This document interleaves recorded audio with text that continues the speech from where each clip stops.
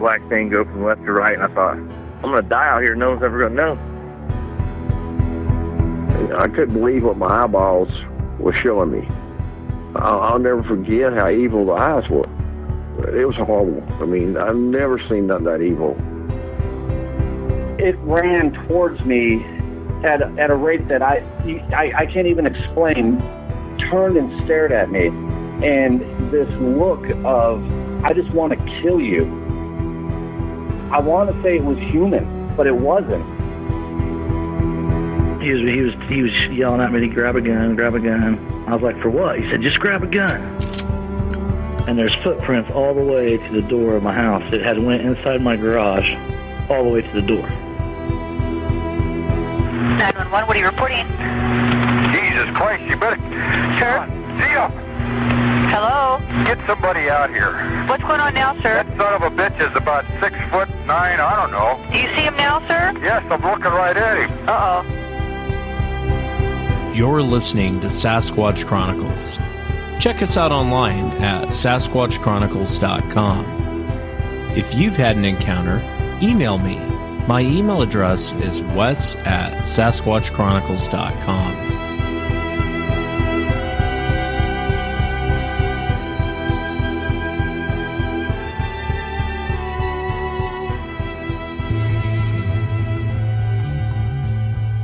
Welcome to the show, everyone. Thanks for being here tonight. Got a great show planned for you tonight. Going to be speaking to Theo, and I've titled the show Worst Day Ever because he was out hiking and he had a terrible experience.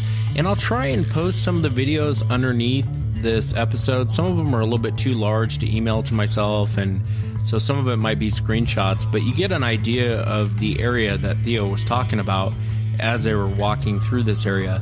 If you've had an encounter, shoot me. I don't know if that made sense. Duke's sitting here.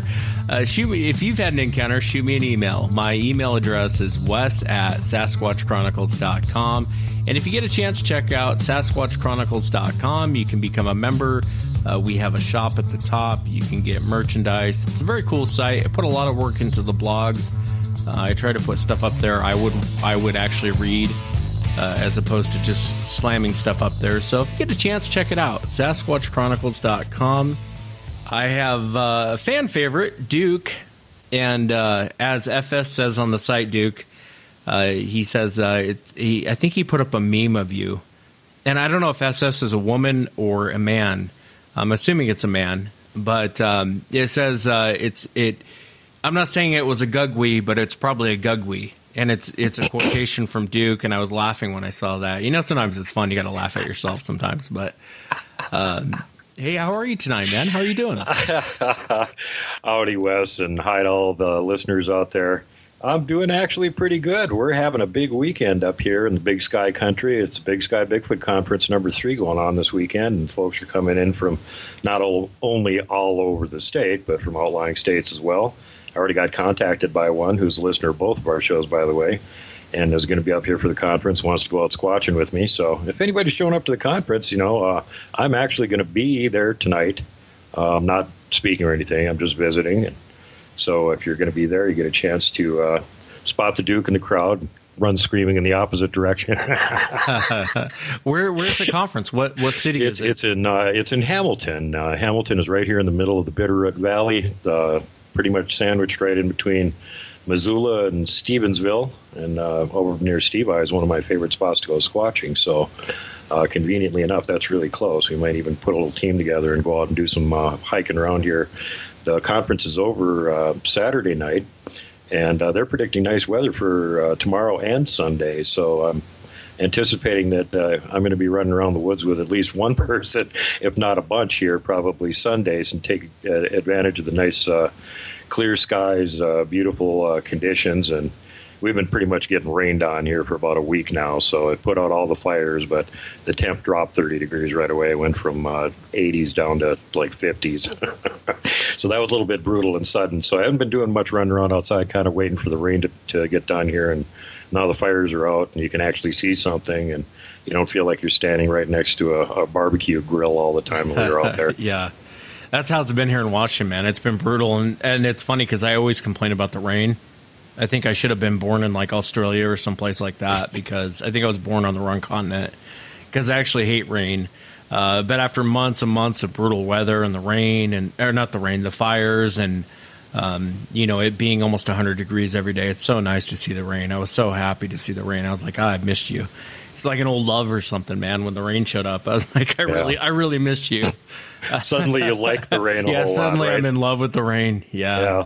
It was the same thing here, and it got really almost, in as much as we had fires of biblical proportions out here in the West this year, it was really bad, over a couple million acres burning up in total. I know a lot of people out here in this part of the country, and for a while it got to be ridiculous, because we'd be comparing pictures from our local areas of, well, how close is the fire to your house? Oh, mine's closer. Has your mountain burned down yet? Oh, we've lost 3/4 of ours, A bragging contest. Well, I'm right in the middle of a fiery inferno. How are you guys today? Oh, same thing, huh? Yeah, it was bad out here. It was definitely bad out here. But if you're out there, if you're listening, and you're going to the Big Sky Conference there in Montana, definitely hook up with Duke. I wish I was there, Duke. I wish I could go. Oh, it's going to be a hoot, I'm sure. There's a whole bunch of really wonderful people from around this area that show up to it every year. And, even for the first one, we had people from way out there by Vancouver and whatnot came over for it. So frequently end up with people traveling quite a ways to show up to the conference. And, around here we're sort of isolated in the middle of nowhere. So Wyoming doesn't have one. The Dakotas don't have one. So it's kind of like those states de facto have to sort of come here for a conference, because there's nothing anywhere near where they are otherwise. Yeah, no, absolutely. And like I said, I wish I could get a chance to go out there and meet everyone at the Big Sky Conference. I'm going to try and make the Ohio conference. The problem is tickets sell out so quick. I know they got the Sasquatch Summit coming up here in Washington State. I'm going to try and make it out to that one. It's definitely like conference time of year, isn't it? It seems like one after another. There's one in Texas. There's one in, Oklahoma or Arkansas. It seems like everyone's doing a conference. Yeah, there's new ones popping up every year. And, that's exciting, because it makes it so that people that are interested in this usually don't have to travel quite so darn far to go to a conference. If there's one near you, that's kind of nice. And it gets the community in contact with each other, the people that have had the experiences are just curious and want to show up and find out something about it. You make a lot of contacts with other nice people and make friends. So that's, that's a positive thing. I think that's a good community building thing. I think it's really nice for the people to have that option, that, hey, there's an event going on that I can go to, and it's one of the things I'm interested in, and I'm going to meet a lot of other people that are interested in it there. So, I think those things are really good. And I like the idea that there's more of them happening. Yeah, no, I couldn't agree more. I had a blast at the International Bigfoot Conference, but I was going to tell you, I got an interesting call from a lady, and these are tough calls. You and I talked about it. When you get someone on the phone and they're in tears, and they're telling you about what's going on around their property, and there's a split moment where you think to yourself, I'm not qualified to deal with this. I'm not qualified to give advice in this situation. But I guess who the hell is qualified to give advice in a situation like that? But I had a lady, and I posted it to the blog. I think the title of the blog is We're About to Move or Ready to Move. I'll have to go back and look at it. But she had been living in this property for a long time. And one thing I'll say, it's on the East Coast, and I guess I'll leave it at that, because I don't know if she wants too much information out. But she's on the East Coast, and she recently retired. And they moved into this property 13 years ago. She recently retires, and she said over the 13 years, she started noticing weird things happening around the property. Very odd, strange things happening around the property, and she couldn't really say what it was. She couldn't really say what was actually causing it. And she kind of went into it a little bit, but she's recently retired, and these things are coming up to her property, coming up to her windows. And she said during the day and at night, she'll hear what sounds like mumbling, like two men outside her window talking, but she can't understand what they're saying. And it's not just her, it's her husband, it's her daughter. Her daughter's had scratching at the window, tapping on the window. And the minute they notice these things, they take off running. They run back into the wood line. And she's backed up to the National Forest. So they retreat to the wood line. And she went out there, kind of looked around, and told me, she goes, I almost think I know where they're coming in and out. She's like, this huge game trail that looks like a Volkswagen bus has been driving down this game trail. She goes, I kind of think that's that. Yeah, she goes, I kind of think that's where they're coming down. But she was in tears because her dogs are terrified. Her dogs don't even want to go outside anymore. They just avoid going outside at all costs. And she'll have to take them out there, then immediately bring them back in. And even her neighbors know about it. And her neighbors shoot at these things constantly. She's talked to her neighbors, and in the middle of the night, she'll hear bop, bop, bop, bop, bop, bop, bop, you know, like an AR-15 going off. And it's firing at random, which is terrifying in itself. But she says that these things will kind of retreat back to her area. And she told me lots and lots of stories, and I really hope that she comes on the air. It's hard to push someone to come on the air and talk about it, especially those encounters where they have them on their property. I've probably talked to 20 or 30 people in the same situation, but if you ask them to come on the air, they're like, yeah, I don't know about that. But in her situation, and she's so scared, she's terrified for her life, but the more and more I listen to what's going on there, I started getting the impression, you know, she might be dealing with the more human-looking type creatures. And what I mean by that is like the Patterson-Gimlin type creature, especially if she's hearing mumbling. And I told her, you know, when you hear the mumbling, if you hear what sounds like two chimpanzees out there talking, you're in trouble.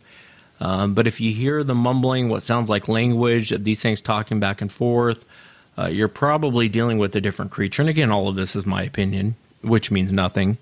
And I said, honestly, I think if they were going to hurt you, there was one time where she's walking out to her car right before she retired, and she left work at like 1:30 in the morning, starts walking out to her car, and she's like, I grew up in the woods. I've never heard anything like this growl before. And this thing growled at me, and she's like, I felt it. It felt like, I just felt this growl. And it was close. And she was in tears when she's telling it. She got in her car and basically headed off to work. And I was telling her in that situation, I think now that I've had time to stop and really think about this, especially my own encounter, I kind of think when they growl at you, they're terrified, which sounds like a strange thing to say. But I think it's a reaction, like you're too close. And that's their way of trying to get you to move away. I really think they're terrified when they growl at you. But she has all sorts of things going on this property, and I think I surprised her. I think what she was looking for was for me to say, yeah, they're monsters, execute them. Execute every one of them. Set up the minefield now. Yeah, set up the minefield now. Get the bazooka ready. And I didn't say that to her. And I think that threw her off. And I said, honestly, I think if they wanted you, they would have had you by now. And I don't see quite the aggressive behavior I've heard on other encounters to where they really want you or they want you gone. And so, but I understand where she's coming from. I mean, hell, I would be terrified if I had these things on my property. It would bother me. But I honestly think in her situation, after hearing the whole thing, I know it's very vague. Maybe I shouldn't even brought this up, but it's very vague. I haven't told the whole thing. But as I sat and listened to her, I really think they've been there, and they've probably been watching her for a long time. And honestly, if they were going to hurt her at 1:30 in the morning, her walking out to her car being too close, that's a perfect opportunity to hurt her. And they didn't. And so I really think in this situation, I think they probably live on the property. She had noticed, she said when she first moved in 13 years ago, there was, 6 to 8 deers almost every day in her yard. And she's noticed the deer population going down. She said most days you won't even see a deer. And if you see one, it's one or two, and that's it. And so I think it's a perfect area for her. But I was telling her about a lady in Kentucky that I talked to that's in a very similar situation. And 5 acres to the left of her and about 7 acres to the right of her, she has neighbors. And almost the identical same situations going on. And they don't... this is a long story. I'm rambling. You're supposed to stop me from rambling, Duke. Oh, I'm sorry. No, I'm just enjoying the story so much. Well, let you go. I don't know about that, but anyway, this lady in Kentucky. What was going on was they were on the property. On both sides of her, they would take pop shots at this thing, at these creatures, and it was more than one. It was several of these creatures. They would take pop shots at them, and what was interesting is. As soon as the gunfire started, they would run to her property. And she saw them. She heard the gunfire go off. She went out there, started shining a light. And I said, well, what did you see? And she said one of these creatures was trying to hide behind a bush and was kind of looking at her. And she said it looked very human-like in the face. The rest of it looked like an animal except for the face, but it was looking at her. And she said, I saw terror in this thing's eyes. This thing was scared. But on her property, she never took a shot at them. Well, her next-door neighbor, all his dogs were killed. He had 5 very large dogs, German Shepherds, Rottweilers, Pit Bulls. Every single one of them had its neck broke and laid out in the yard. That happened one night. Several nights later, the guy on the other side of her that likes to shoot at him, all of his chickens had their necks broke. And they were just, nothing was taken, nothing was eaten, but they were just killed just to be killed. And 2 of his horses had their necks broke, and they were just laying in the yard. Now, coincidentally, she has 3 dogs. None of her dogs have been touched. She'll let them out early in the morning. She'll let them out at night, and they have not touched her dogs. And what I found interesting about this lady I was talking to there on the East Coast, she said that she has 2 or 3 dogs. And one dog was out all night. It took off. She was scared. She thought for sure her dog was dead. And it didn't come back until the next morning, and it was scratching at the door. It wanted in. And so I really am starting to see a pattern with these creatures of revenge, of vengeance. If you wrong them, they will wrong you. In her situation, her dogs haven't been touched, and they're really not going after her per se. They aren't throwing rocks at the house. The daughter did mention she heard something up on the roof. It sounded like a man walking across the roof. But as far as aggression goes, what surprised me, there really wasn't a lot of aggression. A growl, you get too close, it's going to growl at you. Right. And I understand why she's terrified. I don't want to diminish why she's actually terrified, because I would be too in the same situation. But I think in her situation, I think they've seen her for a long time. And again, this is my opinion. And I think if they were going to hurt her, they would have done it a long time ago. And the fact that she's recently retired and is home all the time, she's probably starting to notice this stuff. Prior to that, she probably didn't pay attention to it. Or maybe they're curious on why she's there all the time, as opposed to the pattern's been changed. She left at 1:30 in the morning every day, and now she's not leaving the house. So I think it's curiosity, and I think I threw her off when I said curiosity. And hopefully I brought her some comfort. Because I truly don't think that they're going to hurt her. I think if they would have done it by now. She's not leaving out food. One time she left out apples on the porch. And they kiped them. Yeah, we talked about that. Yeah, and they took them. And they smashed all the ones that weren't ripe. She said some of them were hard as softballs, and they just smashed them in the ground. And then they took off with them. But she said the whatever it was actually walked up on the porch, took the apples, a huge bag of apples, and walked off with it. And she's never found it in the forest or anything. But I wish more people in these situations would come forward. 99.9% of the time, they don't want to come on the show. They don't want to talk about it publicly. They don't care if you change their name. They don't care if you change the location. They just don't want to. They don't want to. And I guess I can respect that.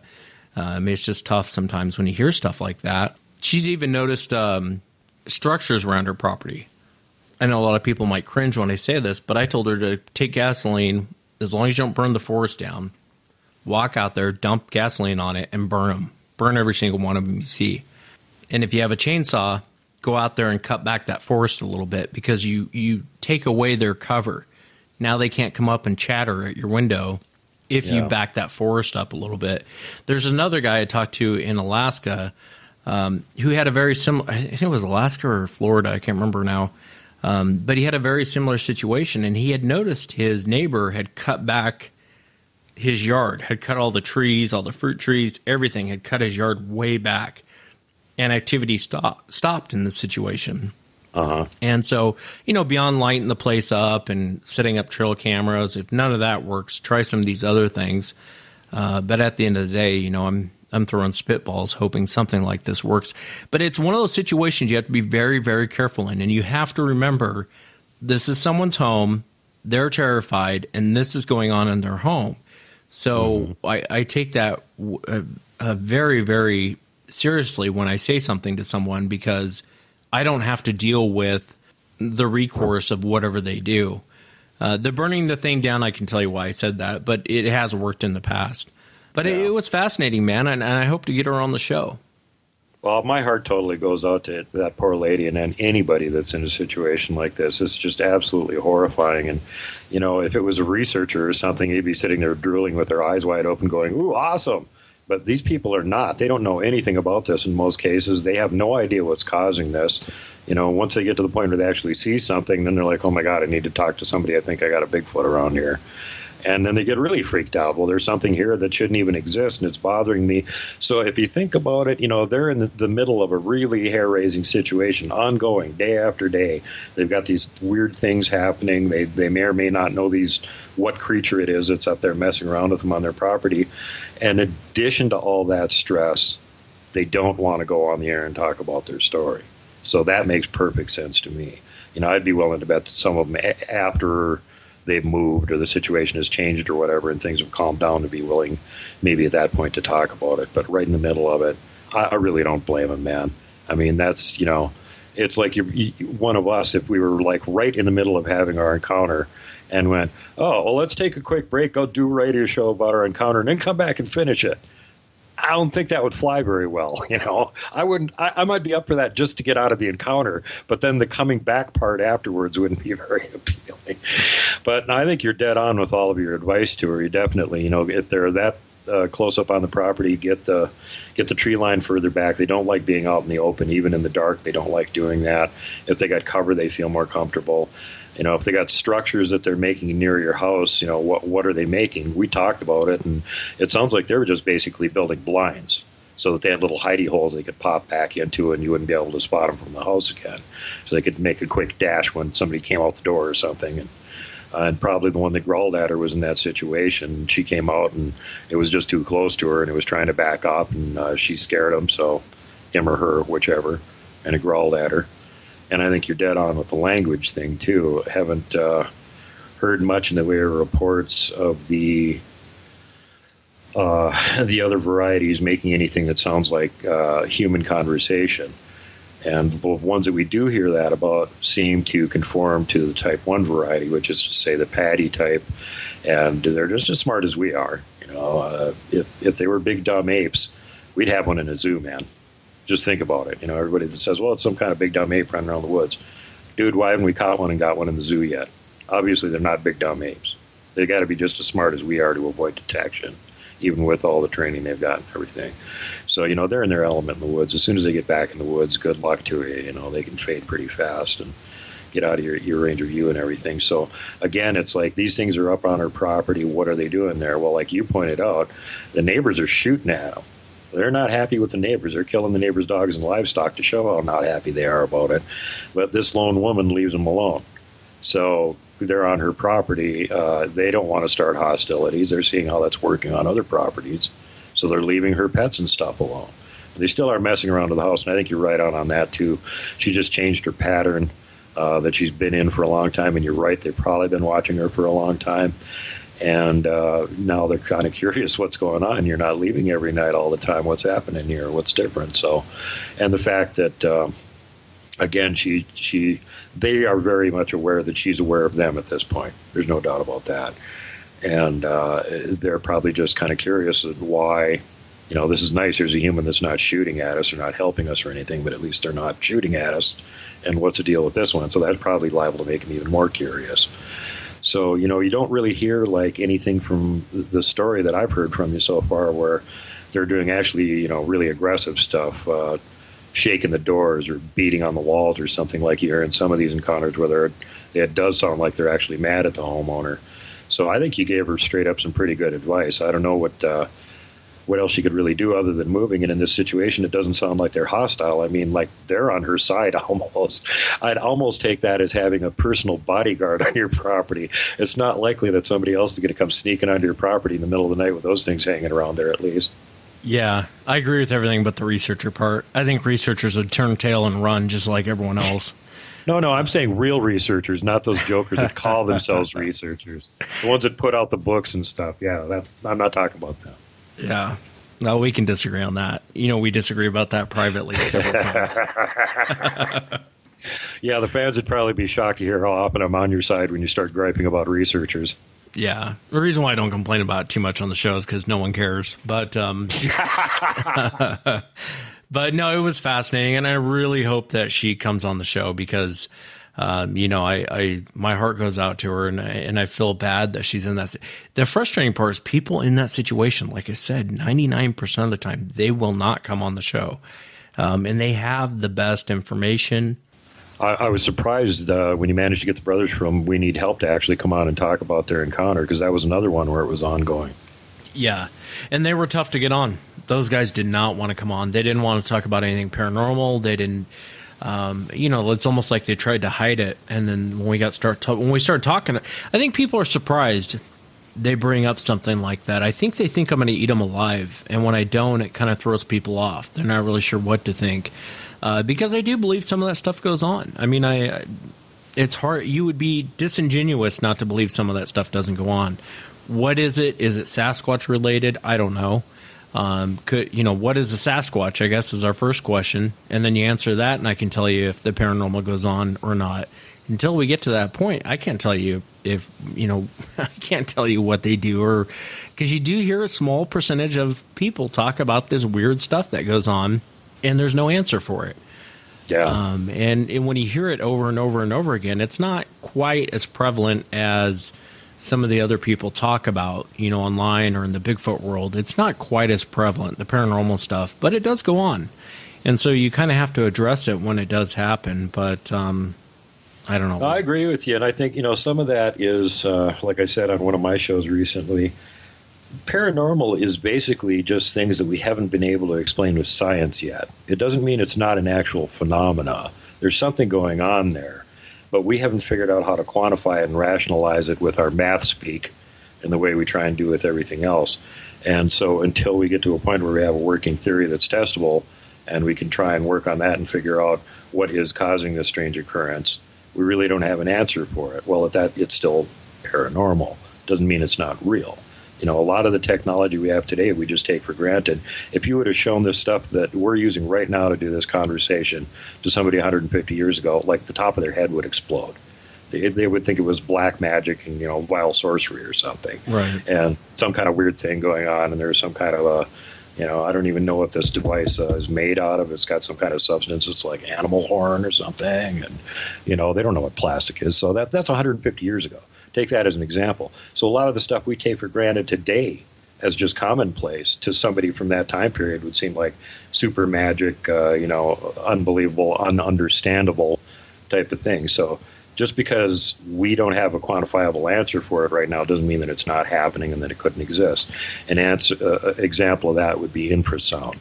There's a lot of weird side effects reported by people that have been around Bigfoot multiple times.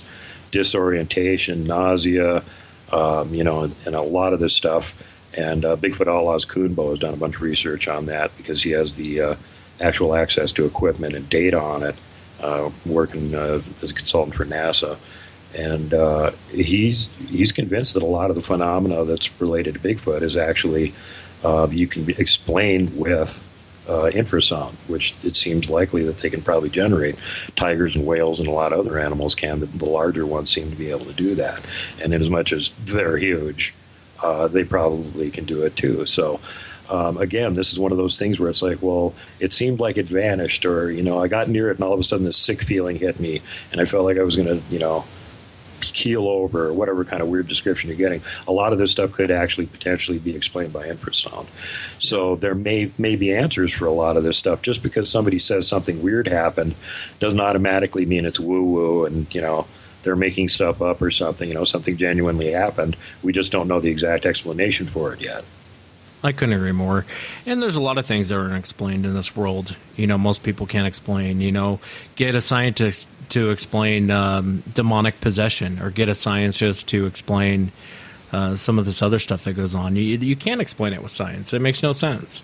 No. But we all know it goes on, or some of us know it goes on. But yeah, well, and again, that doesn't mean that it's not real. It really is real. We just haven't figured out how to quantify it in a way with our math speak that makes sense to us yet. Yeah, no, I'm with you on that. Well, you'll have to come back on and tell me how the Big Sky Conference went. I didn't get an invite, so it's. Well, me neither. I guess you got to be a researcher to show up at a place like that. Yeah, I'm not even a good enough researcher to get invited, I guess. I'm just, the lowly Duke that lives here in Montana, 40 miles from where they're having it. Yeah. No, I'm just joshing you guys. I was actually one of the speakers at the first one, so I've been there before. No, I heard it's great. I hope everyone going to the Big Sky Conference there in Montana has a great time. And if you get a chance, swing by, say hi to Duke. He's approachable. For sure, you guys. I don't bite anybody's head off. I ain't got any teeth to do that. Come on over and shake my hand and visit with me, and you'll be surprised at how much of an actual normal person that I really can pretend to be. No, I'm a crazy hermit. That's true. No, well, I know you're live from the Batcave there in Montana, but if people out there, they get a chance, go to YouTube, type in Brian Sullivan or type in World Bigfoot Radio, and you'll find a show. I try and post it to the blog all the time. When he has one. And I know you've been pumping them out lately a lot, Duke, and, I appreciate it. I always like to listen to other people's shows. I actually don't listen to my own show anymore, so it's nice to go and listen to other people's shows and hear what they have going on. So keep it up, man. Just to let the listeners know, here recently I've been doing a little bit more extra work on the show, and I've kind of upgraded it to a podcast plus format. So it's not flat-out video, but I have images going on the screen the whole time that I'm talking to the guest, and sometimes it's really nice because they'll mention like, "Oh, I got a picture of this," and I'll actually get a chance to include it. So when they're talking about the picture, there it is. Or recently we did a show on tree structures, and we had over like 80 photos in that one where we were talking about different kinds of tree structures and comparing photos of them from all over the country, from 10,000 feet, from sea level, from the middle of the continent, from the edge of the continent, and so on and so forth. So with sometimes with some of the guests and stuff that I have on, that format is just spectacular because it really helps me have the visual images there of what we're talking on, and it comes across more like a documentary. But it's basically a talk show. I'm sure a lot of you listen to it, and I'd like to thank you for posting it, Wes. I really appreciate that. And, I'm surprised frequently at how many people that are regulars on Sasquatch Chronicles will show up on YouTube and leave comments on my videos on there. I love it. Thanks, you guys. It's the best really fans ever, man. Some of the smartest, best comments that I get on there are from your fans, man. You scooped them up. You got all the good fans. Well, I can't disagree with that, man. There's definitely great ones on there. So if you get a chance, check it out. World Bigfoot Radio. Brian Sullivan on YouTube. He goes by Duke. Don't call him Brian, otherwise he'll rip your head off for some odd reason. But Duke, I appreciate you coming on, man, and doing a little intro with me and let me bounce some of my ideas off you, man. Thank you very much. Oh, you're totally welcome, Wes. Thanks for having me on the show again. And just to let all of your listeners know, I'm going to be having Wes and Woody on my show here soon.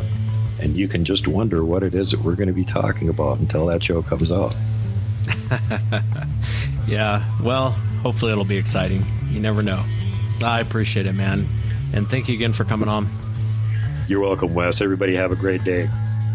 And there he goes, Duke from World Bigfoot Radio. Definitely check it out on YouTube. And Duke's a great guy. I like to bounce. He's one of the few people out there that lets me vent, and so I love the guy to death. Let's jump into it tonight. I want to welcome Theo to the show. Theo, thanks for coming on. Hey, thank you for having me. I really appreciate you taking the time to actually read, my story that I had sent you, and I wasn't sure if anybody was going to read it or what, because I know you got to be a busy guy and stuff like that all the time. So, but I really appreciate you, reaching out to me. Yeah, no, absolutely. And I do actually read every email that comes in. Sometimes I don't always respond back, but even the bad ones, it's just me sitting here reading them. So, I appreciate you sending the encounter and actually taking the time to come on. So thank you. How long ago did your encounter take place? It was in August. As a matter of fact, I brought it up as August 5th that day. So relatively recent. If you would go ahead and kind of start from the beginning, Theo, and tell us what happened. Okay. My girlfriend and I've known her for a lot of years, and recently divorced for about a year now. And her and we hooked up again, and as friends and stuff like that. Well, I got her into hiking and started out with trails and stuff like that. Well, I'm an avid hiker. I go out all the time, constantly. I'm always out in the bush. I'm always out in the woods all the time. Different areas, anywhere from the forest to desert areas. I know how to survive. I know how to track people. I know how to track animals. I know how to find water, all kinds of stuff. So she and we decided one day on that particular weekend, you know what, we're going to go up to Big Bear. And there is this one trail that we've been dying to hike, and it's called Pine Knot Trail. And it's up on the opposite side of Big Bear Lake, and it's on the east side, as a matter of fact. And it's here in the San Bernardino National Forest. So, you know, we packed all up our gear, started driving up there on the old Highway 38, and it was about 10 miles away from the actual Big Bear City. We're chit-chatting, having a good conversation, and then all of a sudden, she's looking out, you know, on the passenger side. I'm concentrating on the road because the road, old Highway 38, it's not a wide road at all. It's just for going up traffic and coming down, and you don't have that much room in between at all, or even just to pull over because it's a original highway. So we're chit-chatting, having a conversation, and then all of a sudden, she says, I just saw a monkey. So I just kind of looked at her and I said, you saw a what? She says, I saw a monkey. I said, what do you mean you saw a monkey? And I'm trying to slow down, but at the time that we were driving up, there was more traffic building up in back of us. Well, it turns out they had like some kind of a cycling event up there in Big Bear City. So the traffic was building up in back of us already. So I couldn't find any way to really slow down and pull over to the side. And so I asked her, you know, what did you see? Tell me what you saw. So she explains to me, she says, it was tall. She was about as big as me. And her and I both are 5'6" tall. And I weigh 170 pounds. And she's like right around 135 or so. And she says it was as big as us. And it was standing up on two legs. So it had 2 feet, but it was standing up on 2 legs, and it had long arms. She says, but it almost looked like a monkey, but it was standing straight up, and it was looking towards our way as we're driving up the hill. She said, but it was standing there, and it was at the base, kind of like at the base of the mountain area. And so I didn't say anything, and she says, it was dark. It was a dark color, almost like a black color, but it was all covered with hair except for a little bit on the face. That's all she saw. So we kind of chit-chatted about it a little bit, trying to carry on a conversation about it. I was trying to get a little bit more detail, but she didn't have any more detail about that. And so I asked her, you know, what do you think about the possibility, you know, of a Bigfoot being out there? And she says, I think that from what you've shared with me, she says, I think that there is a possibility that something is out there, you know, and if something else out there could exist that we don't even have a clue about or very little. So we were driving up towards the Big Bear City to find our destination. Now, to kind of back up about a week and a half, right before this happened, she was at work. She works crazy hours just like I do. She works in Riverside, totally different kind of a job. And one day she had some downtime, so she called me, and she asked me, hey, what are you doing? And I told her, I said, well, I'm listening to a story on YouTube. And she said, what kind of a story? Well, Wes, I've been listening to your show for 2 years solid now. And I actually came across your show just purely by accident. And I am so glad that I came across it because I listen to it every single chance I get. And I've learned an awful lot from you and you listening to your show and other stories and other people that call in. And And so I told her, I said, well, you know, there's a show that I listen to. It's called Sasquatch Chronicles. I've been listening to it for a while now. And she was really interested. And it kind of freaked me out a little bit because I thought she was going to start making fun of me. But she was, you know, really sincere. So I sent her a couple stories, you know, from YouTube, and I sent them to her, and she actually listened to them.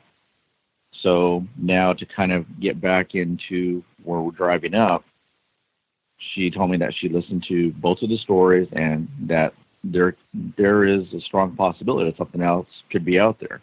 So the way I look at it is there's got to be something else out here in the world besides a bunch of us knuckleheads running around. I mean, that's just the way I look at it. Yeah. So we get up to Big Bear City. We find the trail. It's on the opposite side of the Big Bear Lake. And we find the parking. It was pretty easy to find. And we park at the trailhead, and there were 3 other vehicles besides us. We get out, put all of our gear on and stuff. Well, I put my gear on. She had her Hydro Pack, and I always make sure she has at least some kind of a knife inside to where she could grab it fast.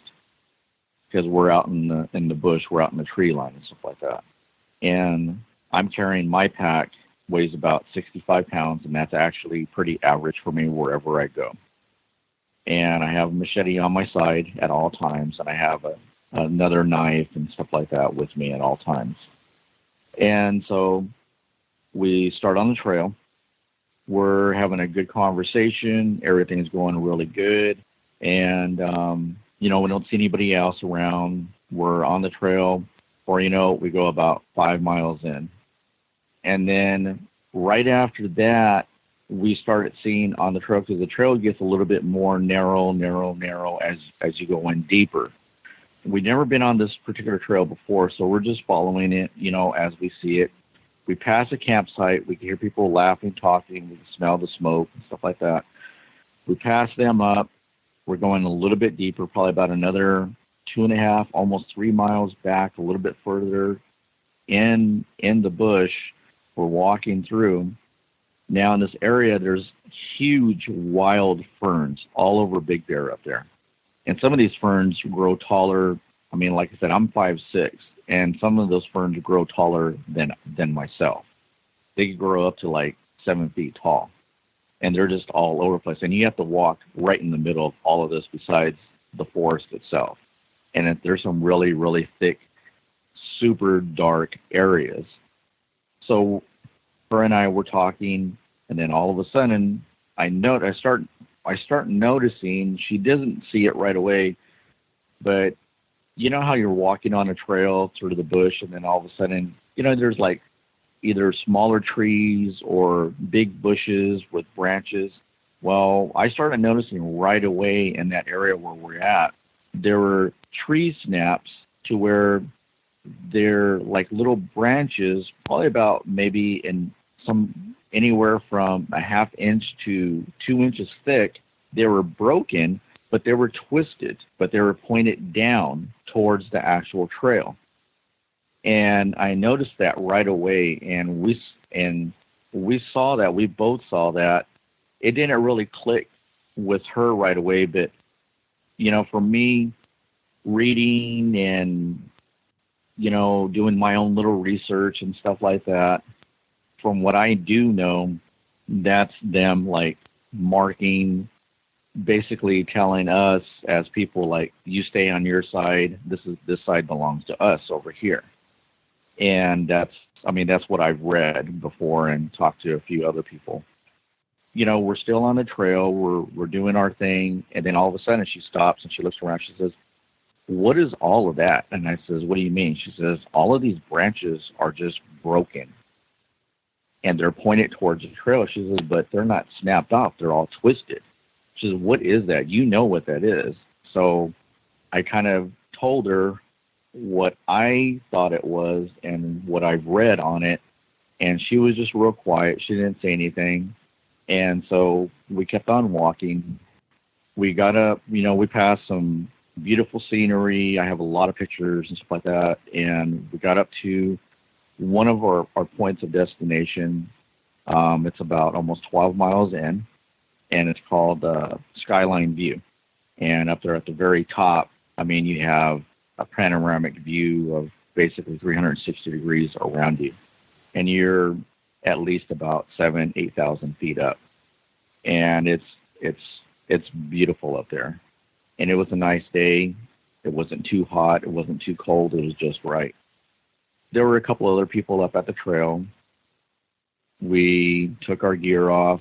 We had a little bit of lunch. I always make sure, I packed a nice little lunch for us. We ate, hydrated. So we start walking back down the same way. And then at a certain point, the trail actually splits off into 6 other different trails. And I asked her, well, what do we do? Want to go back the same way? And she's like, no. She said, let's try a different way. And before I could even, get my map out and look at it and like that, she said, let's take this one over here. The one to the furthest to our left, and it was marked Cabin Trail. And I looked at it. At first, it looked like, for at least a good mile, to me, it was pretty well maintained. And so I said, okay, let's go. So we started walking. We were talking and everything like that, a little tired out, but we were carrying on a good conversation. Now, myself, whenever I go out, just me, myself, she's not at that point yet, but I do so much hiking. Sometimes just a regular day hike for me is like 20, sometimes 25 miles. And that's actually really average for me. So I'm used to really going way inside the bush and stuff like that, spending hours out there. So I was kind of concerned for her, and I asked her, are you sure you want to go this way? It looks like, it's way in there. She says, yeah, I want to do this. I want to do this. So we're walking down Cabin Trail. We're about 5 miles in, and then it starts getting a little bit thicker, a little bit darker, and it gets really thick, really dark, really fast. We go about a half a mile from there, from that point, and it starts dipping down into the actual wood line. And it gets a lot darker really fast. The fern is as high as our heads, literally. And so we're walking through that wild fern, and that's when our little walk, our hike, it started turning really weird, really fast. As we were walking in there, there's on our right side, there's tree line and everything like that. It's really thick, really dark, but it kind of goes into like a ravine. And from what I saw, it looked like it probably went at least to probably about 8 feet down on our right hand side, but the trees were massive or tall. On our left hand side, as we're walking through the wild fern, on our left hand side, there's like a small mountain area right up above us on our left hand side.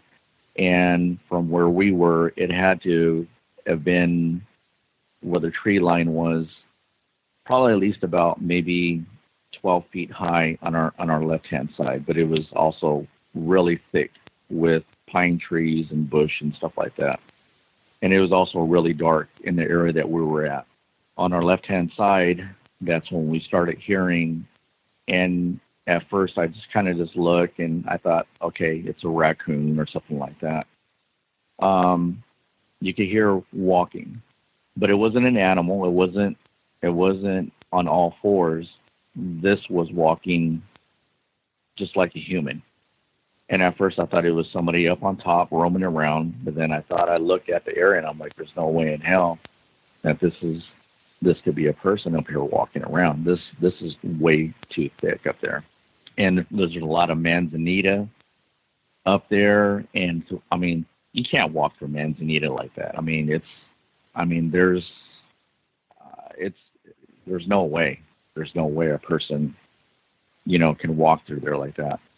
And you could hear it crunching. It was really loud, but it was walking on two legs, 2 feet. And she turned around, she kind of looked at me, and I said, well, let's, just keep on walking. And then we started slowing down a little bit. We kind of switched. She was in back of me. So I took my machete out, and I didn't feel comfortable at that point. I started getting a weird feeling. I started getting like goosebumps on my arms. And I looked back at her and I asked her, "Are you okay?" She said, "Yeah." She said, let's just go. And we could still hear it up on our left-hand side. Then all of a sudden, on our right-hand side, we hear, it was like a whistle. It wasn't a huge, loud whistle, but it was a whistle. And I can't imitate it because I don't know how to whistle. But it was a whistle. It was just, it lasted like maybe a second. It was just a straight, long whistle. And then whatever it was that was up on our left-hand side, it kind of just slowed down and it came to a stop. We kept on walking. I'm looking to my left, and as we're walking on our right-hand side, again, you could hear something walking in that tree line, and it was big. It was pretty damn big, whatever it was. You could hear snaps of branches and stuff like that. I mean, it was pretty damn big. I turned and I looked at my girlfriend, and she just looked at me like she was scared. And I told her, I said, "We're going to be okay."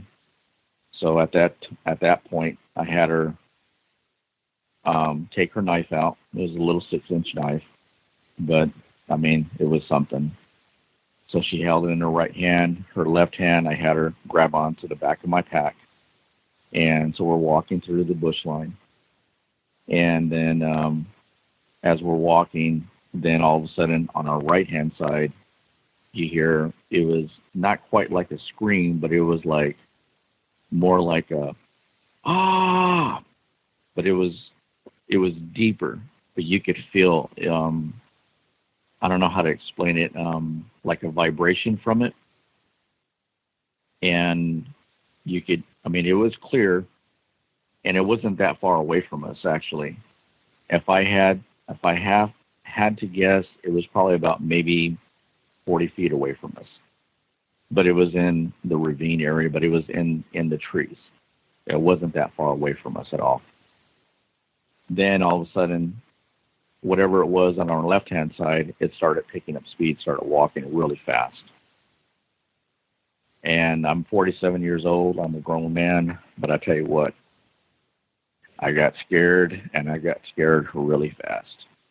At that point, we're walking a little bit more briskly. I have my machete out, and then all of a sudden we started picking up on a weird smell. It smelled like between a wet dog and like rotten trash. And that came from the left side of us. Didn't smell anything from the right-hand side, where this other thing was. It was up on our left-hand side. And you could smell it. It was pretty pungent. It was nasty. She was almost in tears at that point.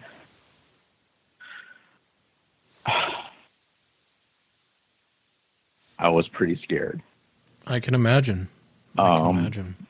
We kept on walking on this trail. I have like a death grip on my machete. All I thought about was, and I had just had a weird feeling, I had a very strong feeling, I had a strong sense at that time, was we're not going to make it out of here. I just had that feeling. And I wasn't panicking. Something just told me, you're not going home, buddy. I was scared. And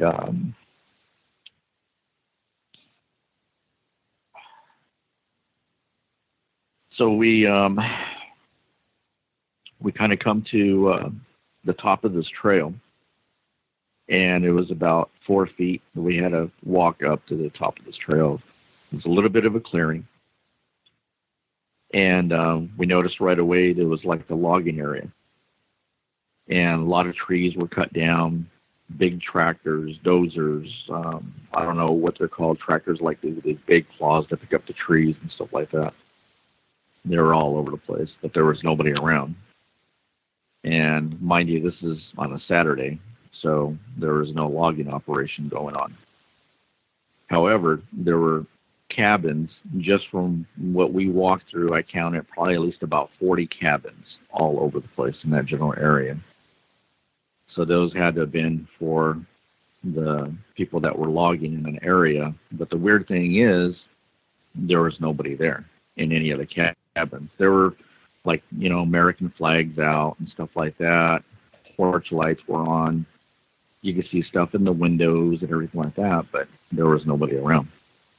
So we could still hear the ruckus on both sides of us. I have her right there with me, and she told me, she says, "I'm scared." And I told her, I says, "So am I. Because we're going to get through this, and I'm going to do everything I can to get you home." And so I walked up to one cabin, the first cabin, and I noticed that all these cabins, they had ADT security signs on them. So I figured, okay, well, if they have security signs, well, then they have to have alarms on them. So my thought was, if something start getting a little bit too close to comfort to us, or start, acting crazy with us, I'm going to kick one of these damn doors in, or I'm going to break a window or something and set these alarms off. I go up to the first cabin, knock on it, look through the window, nobody's there. I can see furniture inside and stuff like that. There was another one right next to that, probably about 4 or maybe 5 feet away from that. I walk over to that one. Nobody's there either. And I was really, really debating whether I should break a window or something like that, because I just wanted to get the hell out of there. And I didn't like seeing her scared like that, and I didn't like being like that. So we turned around, we looked at each other. She says, "Well, let's just keep on going. Let's get out of here." So we made our best judgment, because there at one point in the trail, we actually thought about, should we go back the same way we came? But we knew that we were way too thick in there, and we didn't want to go back to whatever it was that was following us on both sides, mostly on the left-hand side, because it seemed like the one on the left-hand side, whatever it was, I think it was more, the only word I could use was taunting us. It was letting us know that it was there. But at the same time, I got the feeling that we weren't welcome in that area. We weren't wanted. And so at that point, we made a decision. We're just going to keep on pressing forward. And now at this time, in that little logging area that we were right in the middle of, there's tree lines all the way around this whole area. And it was dark. It was a very dark area, and that's the kind of thing that kind of threw me off, because we didn't hear any squirrels, didn't see any raccoons, no sign of wildlife whatsoever. And I go all over the damn place. I hike trails, I climb over mountains, rocks, everything like that. And I tell you what, I always see wildlife out there wherever I'm at. We didn't hear it, and we didn't see it this whole entire time. It was dead silent. It was quiet. Even though the sun was out over us, it was still a very, very dark area, and that's what I found very odd about that area. And I just had that feeling like, you're not going to go home. I was scared. But my main concern was, I was going to get my girl out of there one way or another. So we decided to keep on walking. In my email that I had sent you, my story, I kind of gave you a little bit of a short version of it. But at the point where we were at, and we could still see a little bit of the trail, but then it kind of like forked off into 2 other areas. So we got to that point, and I'm panicking at this point, because these trails at this point, they're not kept up at all. You could tell that they're barely walked through at all. And I'm just like, I'm thinking to myself, oh my God, it's like, what the hell do I do? And it's like, I got to make a judgment call here, and I need to do something fast, because I need to get this girl out of here. We decide to stick to the middle one. So we're walking down, and then we hit another really thick area. It gets from bad to worse really fast for us. As we're walking through this area, we could see cabins up above, right ahead of us. probably about another 30 feet away from us, another little set of cabins. So we're walking really fast. She's still hanging on to the back of my backpack. And I tell her, don't let go. Whatever you do, don't let go. I have my machete out still. I ain't putting this thing away for nothing. And my machete that I carry, it's lightweight, but it's made of really good, steel. And it measures 22 inches long. And this thing's razor sharp. I keep it razor sharp at all times. And we get up to the second set of these cabins. So as we get up to there, we're walking through really cautiously. But on this side where we were at, the forest was a little bit more thicker, and there were more trees in between the cabins. And I'm looking around. We still don't hear any sign of any kind of wildlife whatsoever. But whatever it was that was on our left-hand side, it's in back of the tree line in the cabins where we were at. And we could hear it. We could literally hear this damn thing. It was moving around. It was stepping on stuff. You could hear things breaking. And then we could hear the one on the right-hand side of us, but it was weird because it's like if they had to go around this mountain area, because we noticed that there were huge rocks. So it had, my guess is it had to either climb or go around these rocks, these big, huge boulders to get on the other side of where we were at. So we didn't hear anything on that side for at least about a good 5 minutes. So my main focus was over here on our left-hand side behind these cabins and the tree line. And my girlfriend was just really quiet. She had tears in her eyes. And I felt really, really bad. It's like, man, I feel like crap right now, because if something came out, there's probably not a damn thing or very little that I could do about this. So we're walking through the cabins. We finally start picking up a little bit of like a dirt trail. So we're walking that, and we're walking fast. We're walking really, really fast. And I was going to attempt to turn around and talk to her and ask her if she was all right, but she said, just keep going, just keep going, just keep going. She says, I just want to get the hell out of here. And so we didn't run, because I told her, says, whatever you always do, don't run, because from what I know from hiking all these years and stuff like that, you run, you become food really fast. And so we're walking fast, but not running. And we're pacing ourselves really good. As we start seeing a little bit more clearer, probably about 40, 50 feet in front of us up this little trail that we're walking, we get up to this other little clearing, and then all of a sudden we heard like a big snap. And it was like a big branch that was snapped. Well, we both stopped.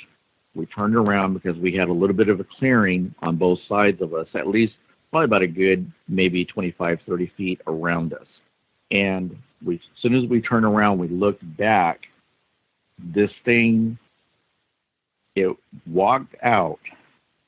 It wasn't afraid. It wasn't afraid of us, most definitely, but it walked out. We never saw its face. We saw just the back view of it. It was big. Estimated probably about a good 7 feet, and I could see the whole back of it, and it was like a dark brown. It wasn't fur, it was hair. It was long. It was kind of shiny, actually, like if it was almost like if it was groomed. It was thick. It was thick and it was wide. It probably weighed close to about 400 pounds, my guess is, and it was built very, very powerful. We turned around. We didn't ask any questions, didn't talk about it. We just got the hell out of there. At that point, we started walking down that trail so damn fast. At one point, we almost tripped over each other. Then we started seeing like a little paved road. And that was, to us, that was civilization, even though it was just a road. I started getting really happy really fast. I had a pee really bad on top of that.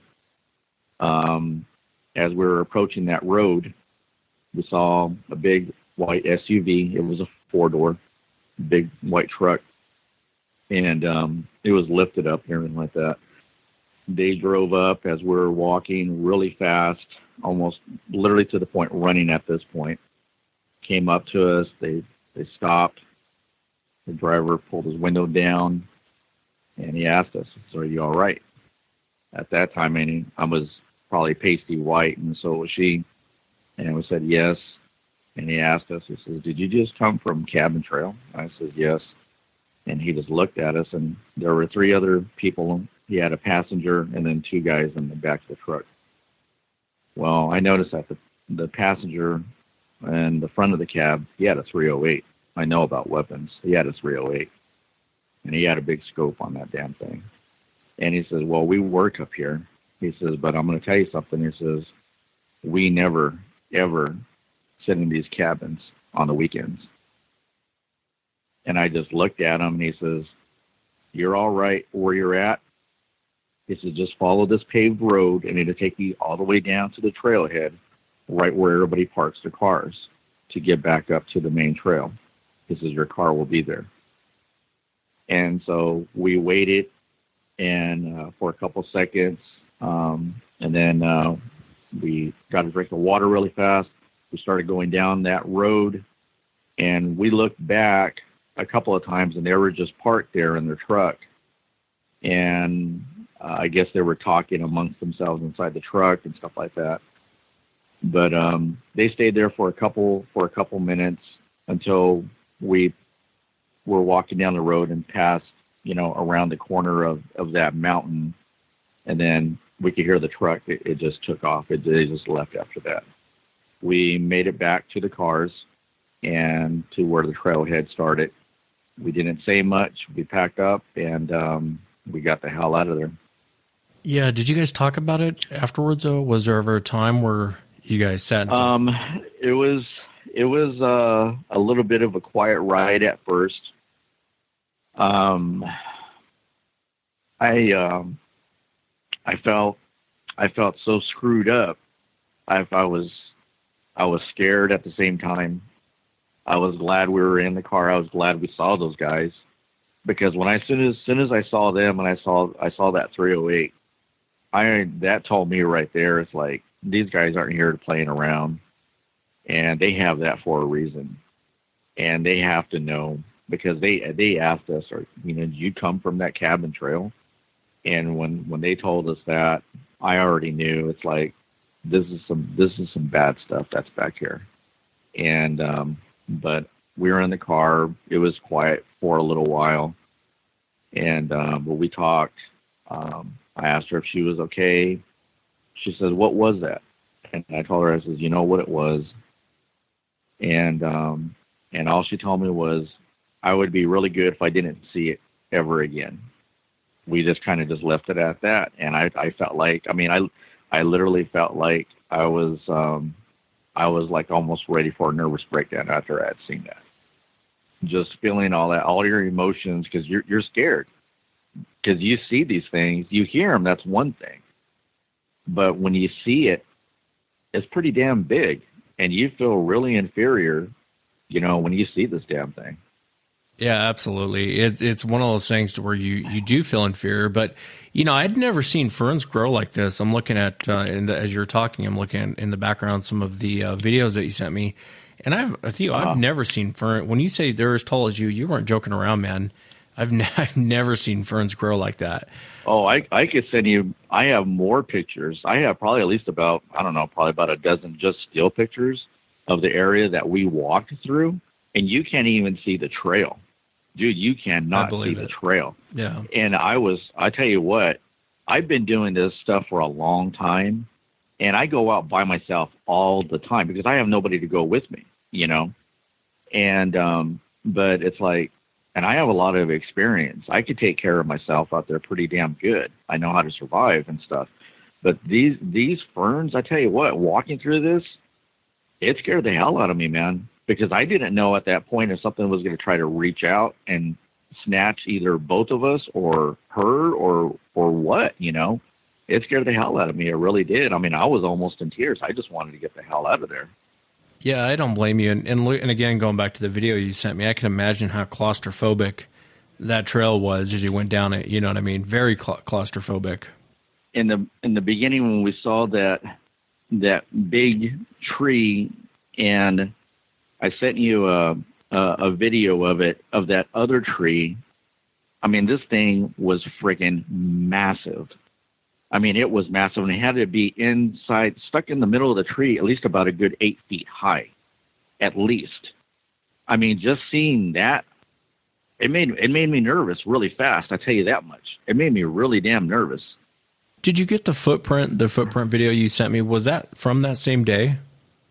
No, actually, this was out this one was out just Sunday, this past Sunday. There's another area right where we live.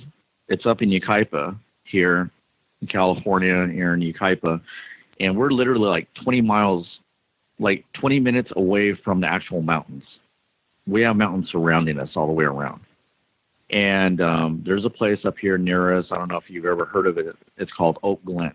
They're known for their apples and stuff like that. Right now, it's apple and berry season. Up there in this whole entire area, even up here in the National Forest, there's wild apples up there.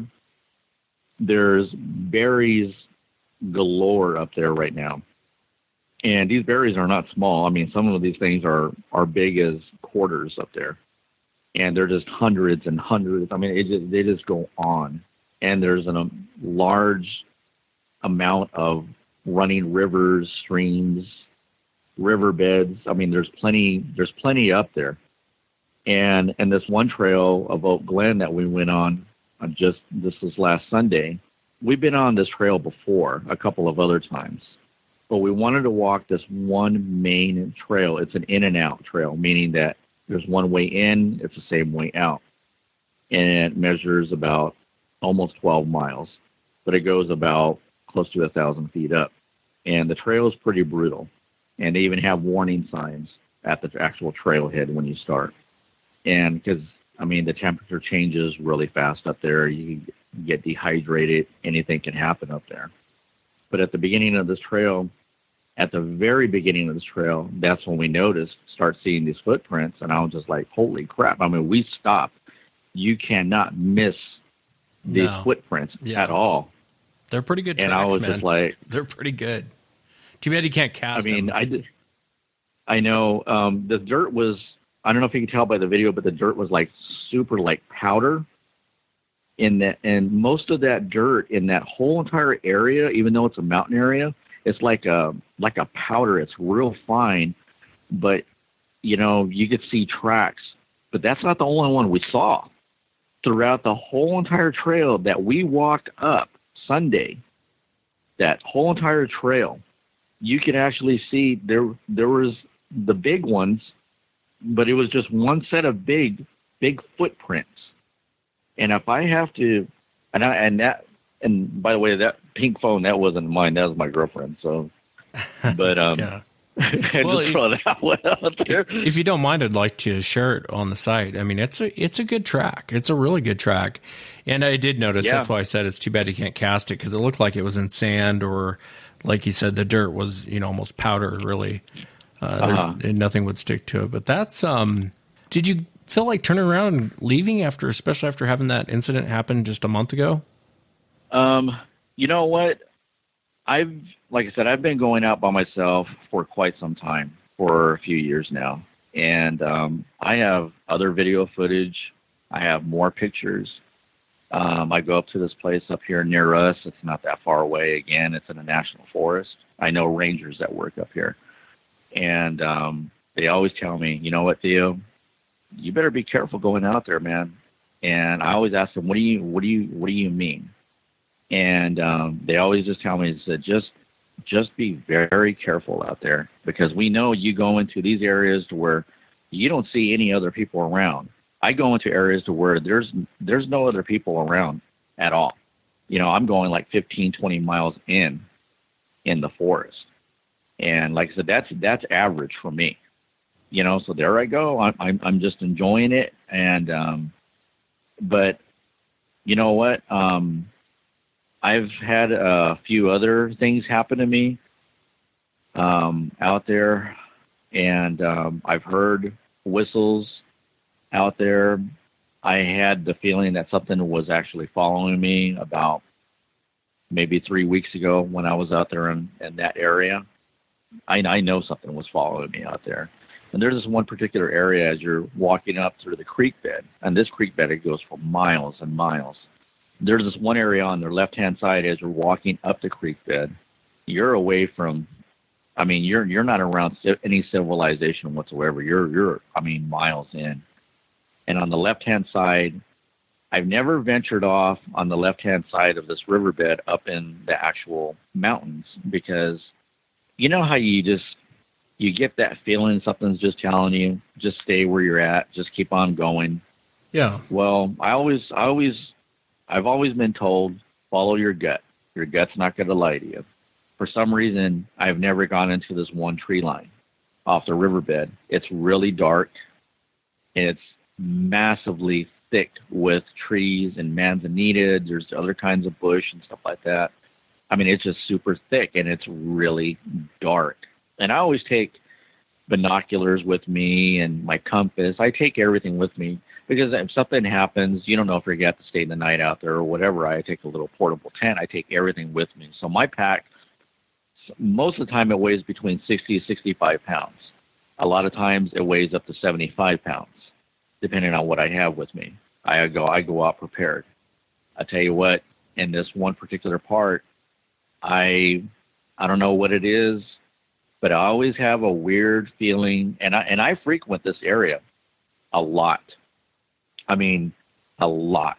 And I know all these little pockets of, there's waterfalls, sources of water. A lot of people don't even know this stuff is back there. I mean, literally, don't know this stuff is back there.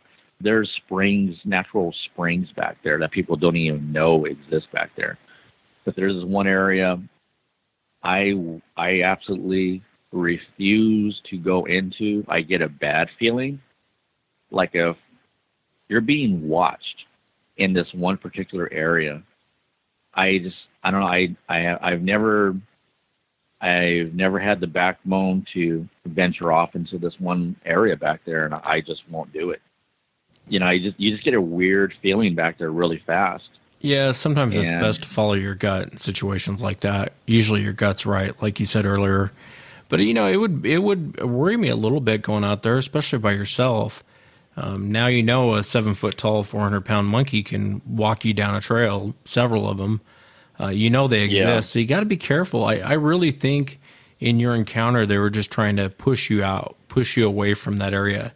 And they did a good job of it, you know, making you leave without an altercation.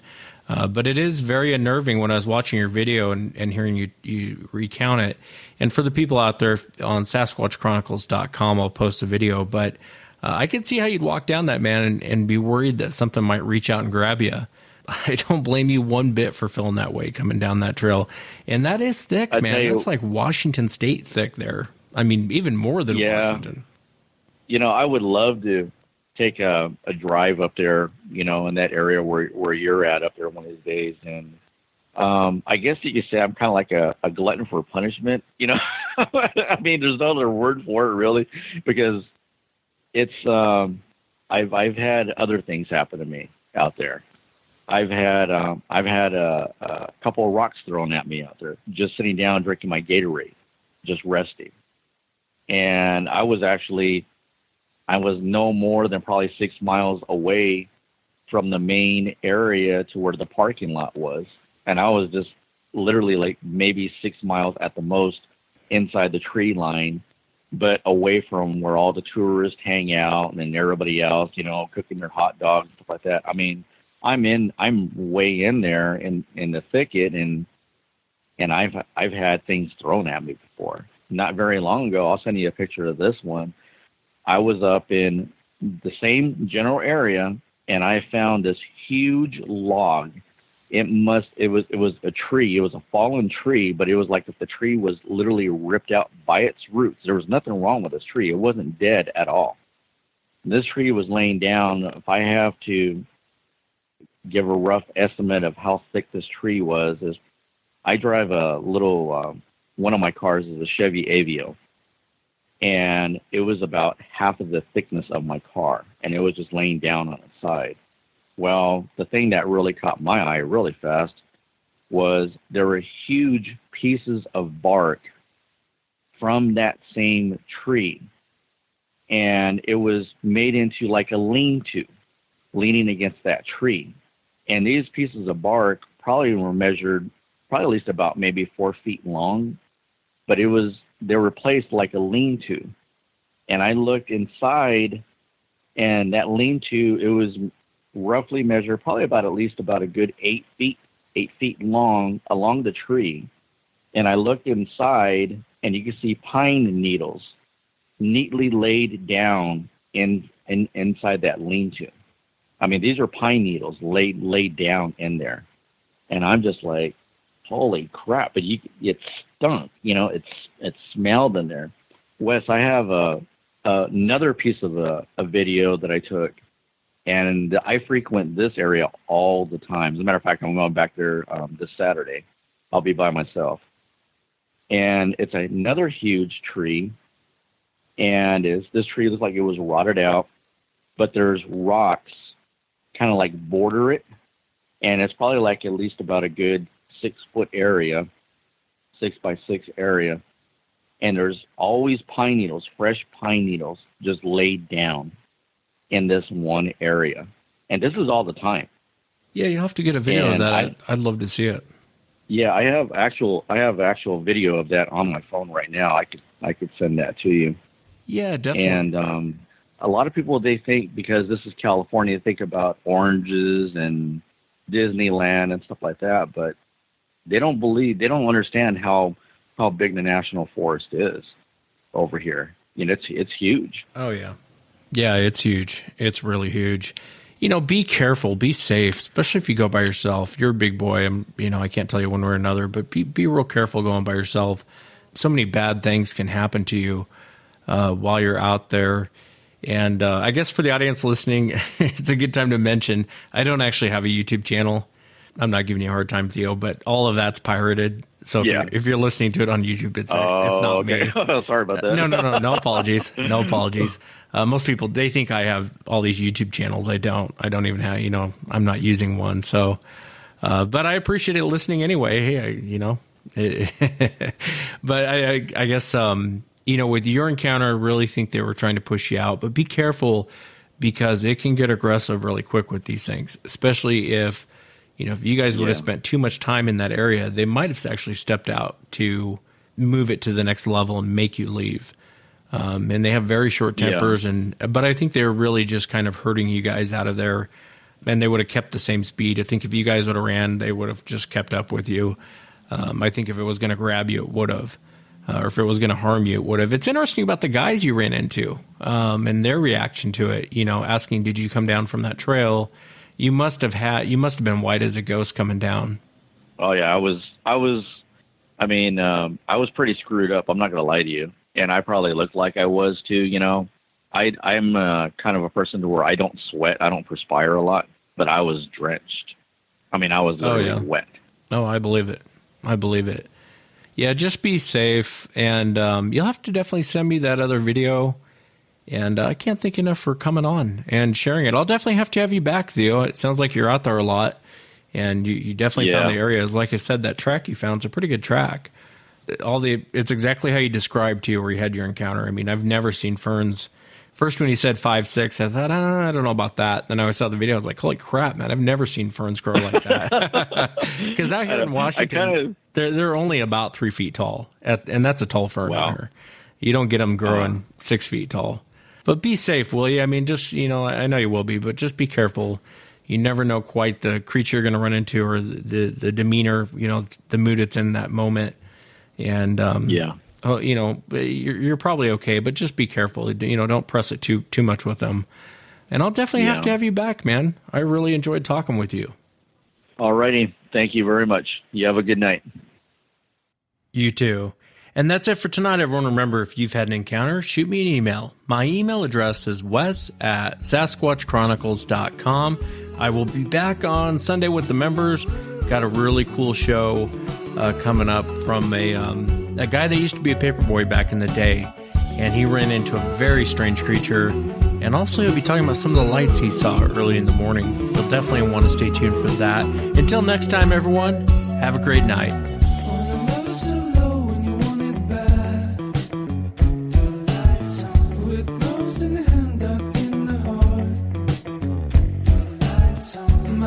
Something